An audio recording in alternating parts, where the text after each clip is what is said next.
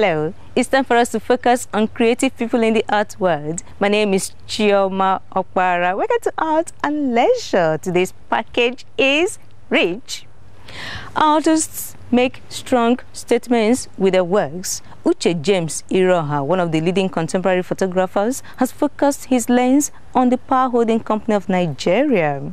Let's see his solo exhibition. Now I have to add that immediately you stop seeing me, what you see next is deliberate. So stay tuned. Yes, it is an exhibition hall, but there is darkness everywhere. I had to plead with the organizers to allow my viewers see what I'm talking about. Power empowers is what Uche James-Iroha titled the solo exhibition. He's not happy about what he calls epileptic power supply. This is my own complaint. It's not a fresh issue. I was going to suspect complacency in both leadership and the populace. So this is just to shake off that and to remind ourselves that we had a huge task ahead. For us to move into the nationhood designed for us, we need to install lights, constant and steady power supply in this country. Uche studied visual arts at the University of Port Harcourt. He majored in sculpture, but for 18 years, he's been in a tight embrace with the camera.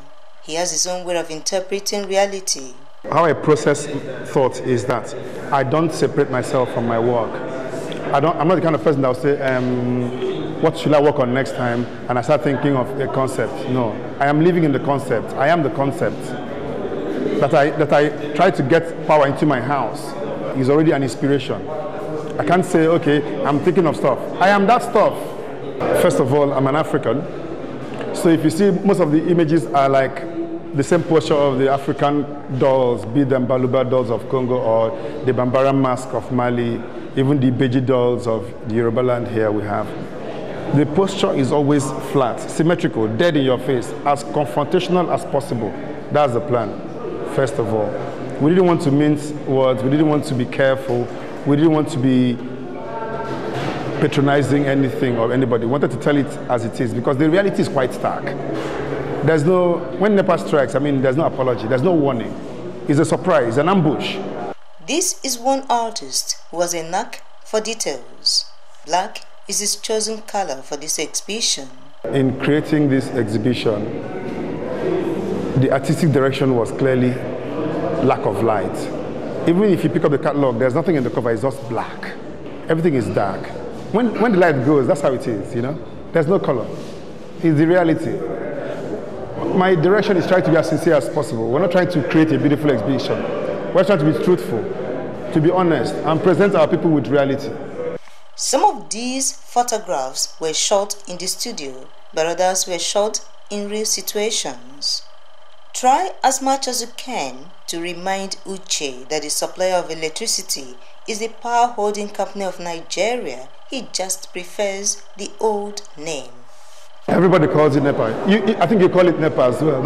It was the longest one, it was the most popular one, is Nigeria Electricity Power Authority. That culminates the whole power distribution and systems. Many are impressed with the concept. I think it's very, very, expressive, very Nigerian. It portrays a lot of the issues that we deal with, I think, on a daily basis. This exhibition is not just about highlighting a social ill. Creative minds also prefer solutions. Funds have been spent in the power sector. Why are the policies not working? The first thing is to see how we can implement some of these policies, that have been instituted all this time. Why are they not working? Why are they not implemented? What are the reasons? Those are some of the issues, first of all, that we'll begin to address. First of all, transparency, putting the right person in the right holes, because the truth about it is that we already know what is wrong with the power sector and why it's not functioning. It's a funny situation. It's something that we should also look at as individuals to push the nation, to push leadership. We love this country. I can't change my passport to any other passport. I love Nigeria, so I'm doing my bit. In 2005, Uche James-Iroha won the African Photography Festival Award in Mali. In 2008, he won the Prince Claus Award. He has participated in 31 group exhibitions and done commissioned jobs. He's one of the leading contemporary photographers. He loves to document real-life situations. Power Empowers is his 5th solo exhibition.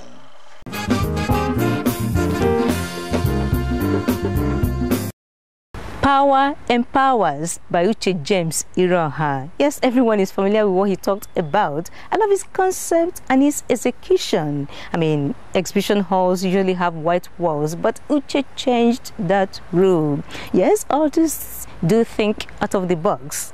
Now, let's talk about a woman who studied law but has been in the business of art promotion for 10 years. The Lagos art community celebrated with her recently.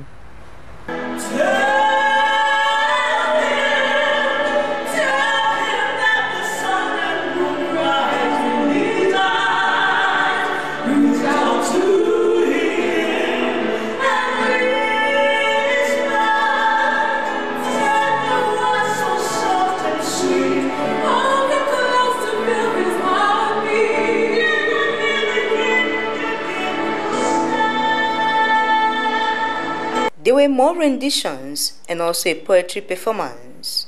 I signed up for this by being born and I will fulfill it. The joy every talent that comes with spirit to the good for which I was meant.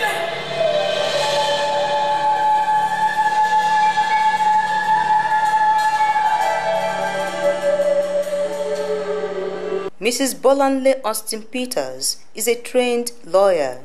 She runs a unique institution where children can learn how to speak indigenous languages, where artists can exhibit their works, where people can eat local delicacies, and much more. I asked myself, what do I enjoy doing? The reality is that I enjoy history classes. That's the only thing that made me happy when I was in school, history and literature. Over the last 10 years, we've been able to have close to 200 art exhibitions. We've had over maybe 60 plays.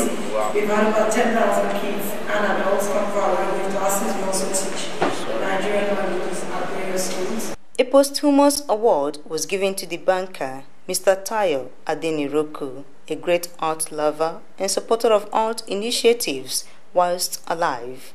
Thank you very much. Definitely my pleasure to be here tonight, and also grateful for this kind remembrance of my late husband. Thank you very much. May he so rest in peace. Other members of staff also received awards.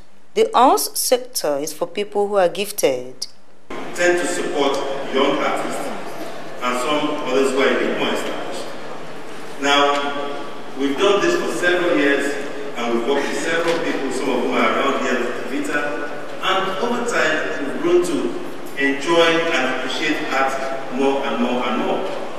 Showcasing our rich culture brings joy to Mrs. Bolanle Austin Peters. For 10 years, she's kept at it.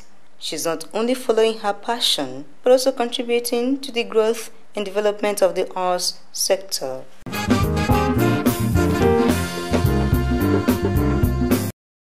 Welcome back. The Lagos Black Heritage Festival is a yearly event which helps Lagosians unwind through its many activities. Already in its 7th edition, children are going to participate in a 5-category competition. Of course, there'll be mouth-watering prizes. Watch this.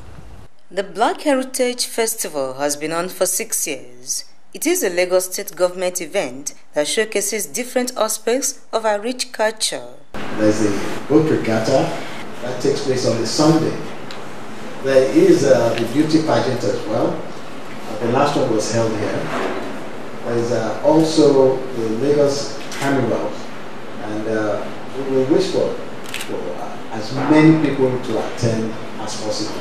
Let's make noise about this. Let's bring people to the Black Heritage Festival, which will end with the Carnival on the 6th of April 2015. Children are not left out of the week-long event. In 2012, a program was carved out for them. It was tagged The Vision of the Child. In 2012, we had Vision of the Child as the theme of the festival. We could only reach out to 72 schools in Lagos. There was improvement on the 2013 edition titled The 1001 Faces of Corruption. And I don't know how many of us were here for that exhibition. We had different sectors of Nigerian economy were represented on watercolor paper. It was very fantastic. In 2014, the theme was given out as literary art. All of them wrote on that theme, either as poem, short story, or essay. They were submitted within a period of 2 months. We had participation from 620 schools. Those that participated last year shared their experiences. Very interesting, and it was nice. It was interesting. Just like that. Tell me more. Are you shy? It was fun and exciting, you know. I experienced many other things. Another art competition I've been going to. I used the Lagos Black Heritage Festival experience to know me about the water. I felt happy and also scared because I thought I wouldn't be able to meet to the needs I'll be able to use to pass the competition. So, but when I passed through the first stage, I knew I'll be able to win. How has your colleagues, your peers seen you? Like, at the start of your school now, Abby? And they have been like, they want to do, but when they saw me, they were like, because I didn't have to do it, I was like, it was fun that next day that when you come, you see how. It was nice and adventurous to me, and I was like excited when I heard that I was, when I went on the award night, when I heard I was second place. 2,500 schools in Lagos State will participate in the 2015 edition of the Vision of the Child project. The theme for 2015 will be The Road to Sambisa. The journey begins with a letter section, a poem, essay, a short story of fixed length on the chosen theme. Those who scale through this stage will then be invited to Freedom Park, Lagos Island, provided with brush, paint, and easel, and set to illustrate their literary presentations in the complementary medium of painting. As a further incentive, unlike 2014, where the prize is awarded on the aggregate of 2 creative media, there will be 3 prizes in all. 1 in painting, another in its sister art, the literary, while the prime prize will go to the combined product of the pupils' dexterity, painting, and literature. We are going to select 30 best writers, those that can as well speak well about the theme of 2015. Then we're going to have category 2. Category 2 are the kids that will excel both in writing, they can read, and they are also going to represent their team on watercolor paper. As at today in the Secretariat, we have 96 paintings that will go to our Hall of Fame. There are 2 ways to register. 1, the hard copy, which is the form. Some schools don't go online. They are expected to give it to the interested pupils. They will fill it, write their short story, and submit at the Festival Secretariat. The second category, so many schools did this last year, the teacher or parent go online, register their children, and of course submit their write-up online. The selected entries will be screened, and each child will spend 10 minutes explaining his or her entry. During the screening exercise, no teacher nor parent will be allowed at all into the screening room. This project is a noble one, and many are in support of it. We cannot allow this dream to die. We need to move arts and culture to the next level. Their children today, they'll be the ones to run the affairs of this great nation many years to come. Every child comes bundled with skills. So this kind of project actually helps to elicit these skills and gives the child the confidence So we should stop all this lottery-like lifestyle that we're living and this rent economy that we're going through. And we should start looking at things that will develop us. They are the assets of the future. Nigeria in 50 years, in 100 years, would be in the hands of these kids. The vision of the Child Project is for primary and secondary school students between the ages of 6 and 12. They'll be judged in different categories, namely poetry, prose, fiction, essay, and painting competitions. 6 winners will go home with mouth-watering prizes. Registration opened on the 13th of November and will close on the 19th of December. Once again, the theme for the 2015 edition of the Vision of the Child is The Road to Sambisa.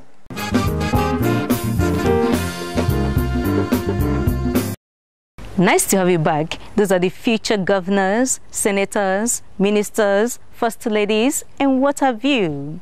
Raising them well is what we owe them.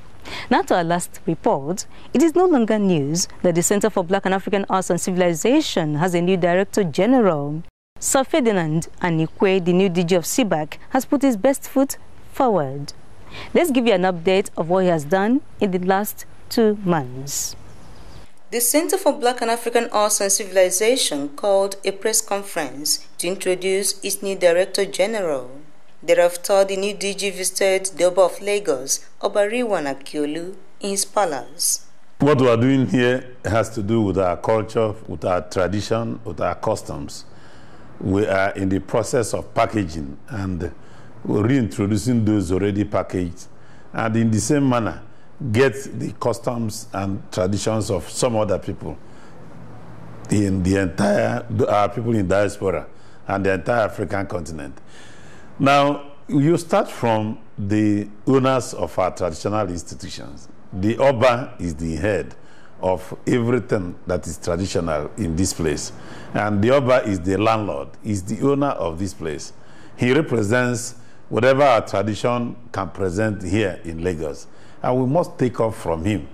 In addition to this, the respect to the elders is the most important cardinal point of our tradition. So it's very necessary that we go to the Oba for respect, for his blessing, and then for his pieces of advice. Embassies were also visited. Benin Republic was the management's first port of call. They are our neighbors, so to all intents and purposes, our people are there. The Yorubas of Nigeria and the Yorubas of Benin have the same origin. They trace their ancestral points of reference to Ile-Ife. And in addition to that, we have collaborated with them in a number of ways, to the extent that our organization is a Pan-African organization. It's then our job to ensure that we connect those who have similar views in what we are doing. They also visited the American Embassy. The population of the blacks in the United States of America shows that a greater number of Nigerians who were taken over there during slave trade are there. And we need to link up with them. Some of them have disjointed historical practices, have disjointed cultural performances. We want to streamline this and firm their relationship with us, root it properly in our history, and be able to tell them the latest in terms of our cultural performances. This center is trying to increase our efforts in our Pan-African mandate by introducing a Pan-African magazine. And we've held meetings with consultants on this matter and some professors. So sooner than later, we'll have a Pan-African magazine that will be covering all these and then focus a lot on the diaspora. The Center for Black and African Arts and Civilization has put together a 3-day international cultural festival and colloquium to showcase the expertise of Nigerians in cultural promotion and the cultural practice in cultural performances.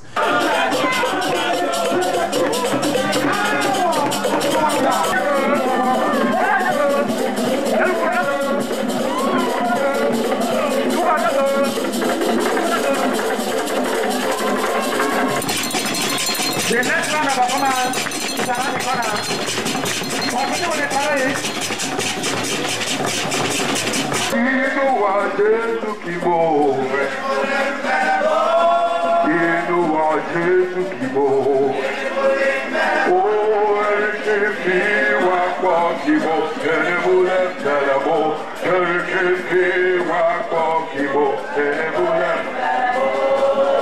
In 2 months of being the Director General of CBAAC, Mr. Ferdinand Uche has received 2 awards. Nigerian Institute of Public Relations considered me fit to be given an award, and of course, the Enugu State Development Association in Lagos decided to give me, and they said it is as a result of my contributions. The only thing I say is that I will do more. I didn't know that the little I've done would have merited some awards by now, but they said it's a historical thing. That is still, it was from my contributions from the time I was serving in various forms. I was in the local government as a chairman. I have been in the state. I rose to the position of permanent secretary, and now I'm here. So I want to thank them for recognizing me, and I promise to be better than I can do now, by God's grace. The Center for Black and African Arts and Civilization has a Pan-African mandate. It was established in 1979 to be the custodian of artifacts and rare cultural items used for FESTAC 77.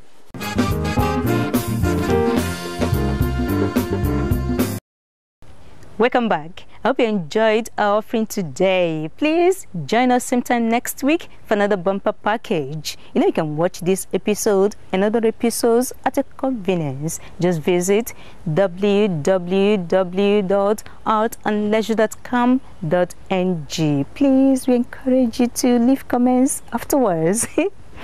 My name is Chioma Okpara. Love yourself. Love Nigeria.